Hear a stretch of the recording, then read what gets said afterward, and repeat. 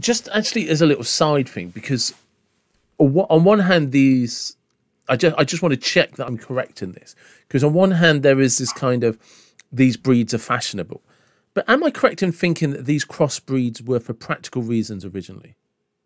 There's a certain amount of practicality in sort that. Of originally.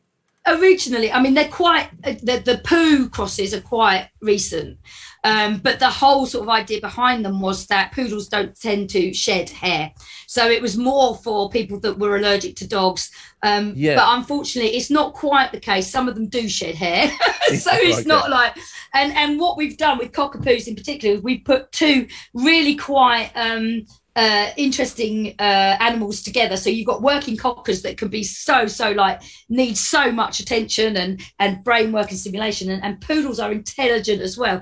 So we have to be a little bit careful about what lines we put together. But I've got no complaints. I love mine. So yeah, because I remember something a long time ago before I'd ever seen crossbreeding that one, I don't think people realise that large poodles are actually a French gun dog.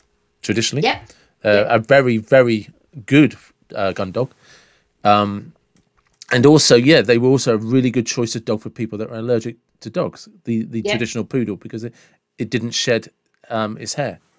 Yeah, absolutely. So white poodles are French, brown poodles are from Germany, and black poodles are from Russia.